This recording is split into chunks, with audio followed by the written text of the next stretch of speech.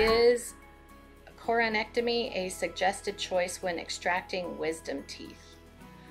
So the question is coronectomy a suggested choice when extracting wisdom teeth? So first, most of you guys may not know this particular follower. They really have a specific question about coronectomy. So first I want to show you guys, what a coronectomy means. So for example, this wisdom tooth needs to be removed here, and because this wisdom tooth is very close to the nerve, and you guys may see right here, this is the nerve.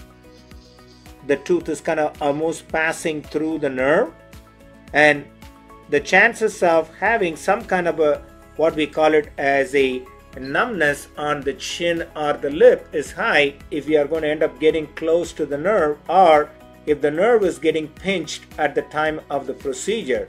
So what we normally recommend we do is not to put any pressure or any type of trauma to the nerve.